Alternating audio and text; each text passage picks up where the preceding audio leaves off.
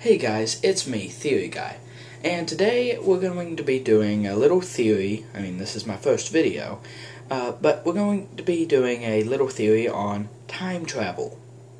Is it real? Is it possible? Will it ever happen? Well, first off, I would like to say, if you like this video, scroll down, hit the subscribe button, or hit like. So, time travel. What is it? Well, it's when oneself travels to the future or the past. Well, what is the future? What is the past? We all know what past is. We learn about it in history class and whatever they try to teach us. Well, now it's the future. What is the future? Well, the future is an undefined object which has multiple variations, such as, well, who will you marry? That could be 100 different pieces. Who you'll be when you're an adult, another 100 pieces. It's all different. It all comes down to the simplest of decisions. Say, what do I eat for dinner tonight? What do I do for lunch? What classes do I sign up for? It all depends on that. So, what is it? Well, first off, it isn't. The future is not a defined object, nor is tomorrow the day after. Say, have you ever heard of a paradox? Well, it's when a future event or a past event counteracts with another event. So, if we said, this is a famous paradox, the grandfather paradox. If you went back in time and killed your grandfather, then you would never be born, so you wouldn't be able to go back in time and kill your grandfather.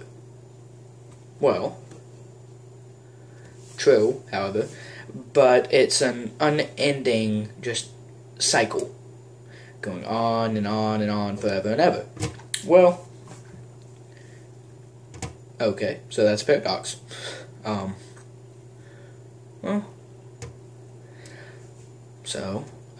Is time travel ever possible? Don't know. Well, here's a little test. I swear by that if in the future I ever have access to time travel, if it is created in my time, that I will come back to this exact moment and appear right here. A few seconds for effect. Yeah, I guess I don't do it. Yeah. Well, that's disappointing. So, first off, in order to time travel, you would have to manipulate the space-time continuum, which is pretty much exactly what it says it is.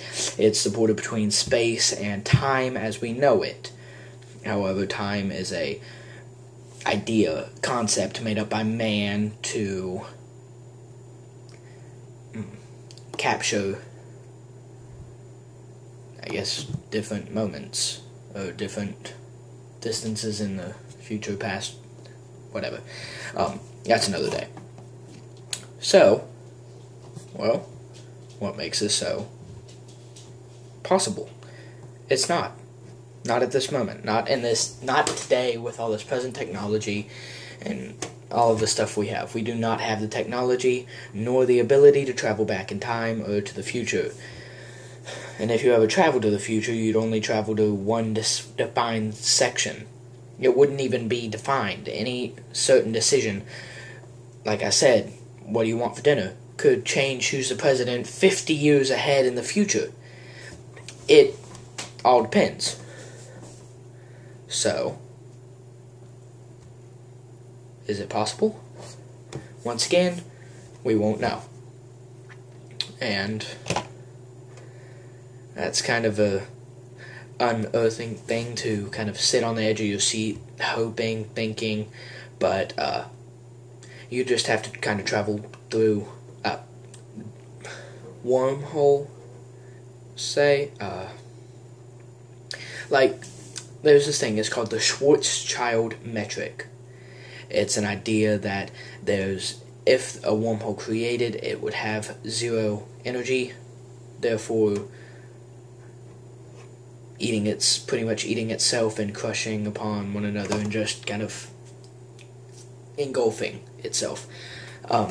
However, the fact of this is, even if you were to travel in the wormhole, you would be ripped apart by the gravitational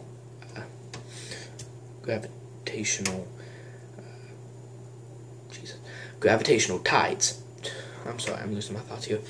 So yeah, you'd just be pretty much ripped apart by gravitational tides, and so like, say this is you, right here, my hand, this is you.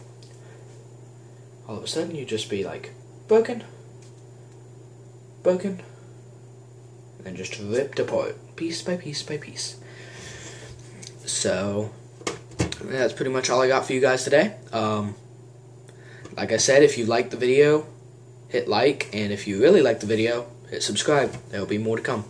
I'll see you guys next week.